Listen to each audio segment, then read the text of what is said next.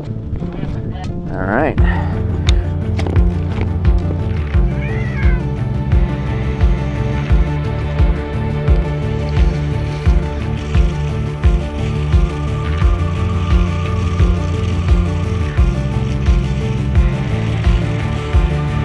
Perfect turn would be a turn where you don't slide at all. You know, you start arcing and you're actually like, you're on an arc with your skis, your base of your skis pointed completely up the hill, and you just push you on your ski, and you know, as that ski goes out, you trust that it's going to come around, and as you get into the fall line, your hips on the ground and you're fully laid over, and then as you pass by the gate, you're starting to release the turn. You feel the pressure of your skis just slingshotting you into the next turn. You kind of absorb that pressure with your body and slingshot you into the next turn. Again, have your ski bases pointed back up the hill.